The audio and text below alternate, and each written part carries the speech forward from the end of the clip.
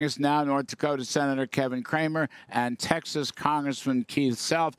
Gentlemen, I want to play some tape from our distinguished friend, Senator Marsha Blackburn, on this Secret Service assassination mess. Take a listen, please. How could the Secret Service allow their protectee, President Donald Trump, to take the stage at 6 o'clock when at 5:51 they had identified a potential threat? 5:53 they alerted the spotters and the sharpshooters, and then at 6 o'clock they clear him to go on the stage? All right, thanks for that. That's a pretty good question, Senator Kevin Cramer. Marsha's asking a pretty good question. What do you say? Not only that, but it's an easy question to answer if you're willing to answer it. And it's a simple question. It's a question that several of us tried to ask yesterday on the briefing with Christopher Wray and the head of the Secret Service, Kimberly Cheadle, and they wouldn't answer it. So last night we get the good fortune of bumping into her, the director of the Secret Service. She went into a nearby suite. We thought, well, now's our chance to get the question answered. Walk in, try to ask the same question. She says it's not appropriate to talk about it here. We need to go someplace else. We walk out the door and she runs, and we chased her. And the irritation with the lack of transparency. Well, she ran. You were there. Who else was there? I was there. John Barrasso. Barrasso was there. Yeah, James Lankford and Marsha.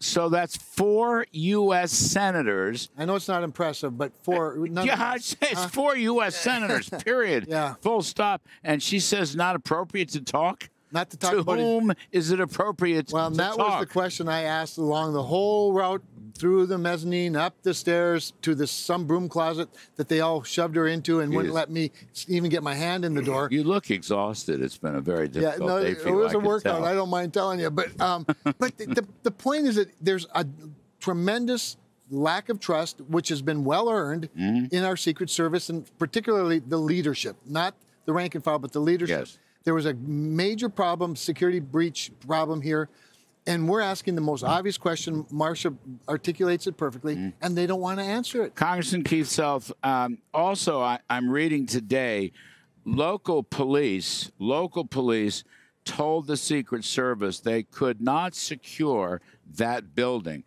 where this punk kid crawled up on top of it. They were told that. So let's get this right. There was a threat before the event happened, and then the Secret Service was told that locals couldn't secure the building. So how in the world could the Secret Service ignore this?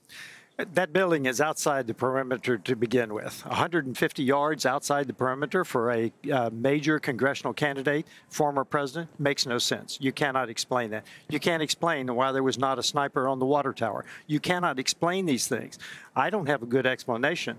But I will tell you, the local police are also saying that the Secret Service told them not to do certain things. And I'm not going to get into the conspiracy theories, but this sounds like there was a total breakdown between the Secret Service, the state police, and the local law enforcement. Whose fault is that? This is where the House of Representatives comes in.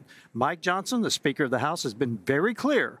The House of Representatives will conduct an aggressive investigation, and it's going to start as soon as we get back to work on Monday.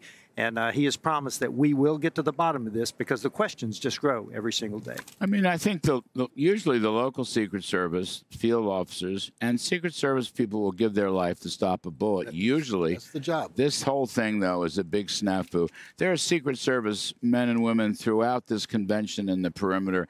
And I go up to them and thank them for their service. I've worked with them in the White House. I've done that in 2 terms in the government. But Kevin Cramer, Joe Biden never fires anybody. Never fires anybody. And so many people are telling me in the last several days, not only does this woman need to be fired, but her coterie at the top of the Secret Service needs to be fired. And rank and file Secret Service people are telling me the same thing. So therein lies the big problem.